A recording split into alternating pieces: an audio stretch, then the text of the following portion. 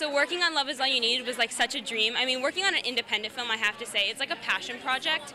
Everyone is so passionate about what we're creating, and working on set was like, it was like a family. I mean, everyone was so sweet and so down to earth, and I think we all know that we have such a powerful project on our hands that has such an important message. So I just feel really blessed to be part of this project. The best experience I got on this film, probably my friendship with the director, to be honest. Rocco, she and I have just become such good friends. Everybody she's introduced me to, I've been surrounded around a bunch of people that love you for exactly who you are with no judgment, and it's been an incredible learning lesson.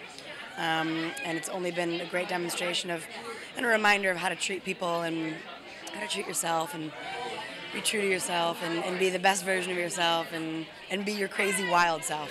Well, I wanted to do it because I grew up in the South in the 70s, and it's very racist, and I felt that it was very confusing to grow up in that environment where other children were being ostracized or prejudiced against because they were black. And it doesn't really matter why we're ostracizing or separating ourselves from another person, but I think it's confusing for kids because I think kids don't really see the difference in people.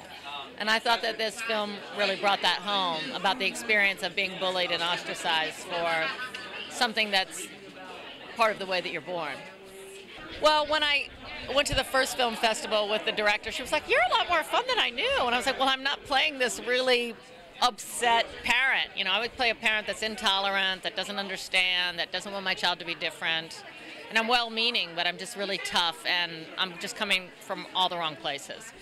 And yeah, it was dark. I think I had to be willing to be not likable in the film for the role to work.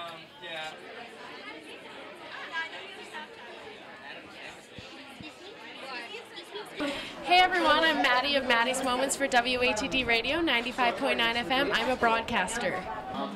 I just love the energy from the cast and crew, and the director is absolutely lovely. Her message is very important about anti-bullying and intolerance, and I think this film will make a change. You should really see this movie. It's a very important message. For Maddie's Moments, you can check out my YouTube page as well as WATD Radio. And we're working for all Latino community. Do you want to say something in Spanish for them?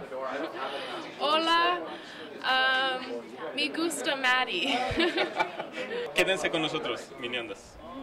Bye.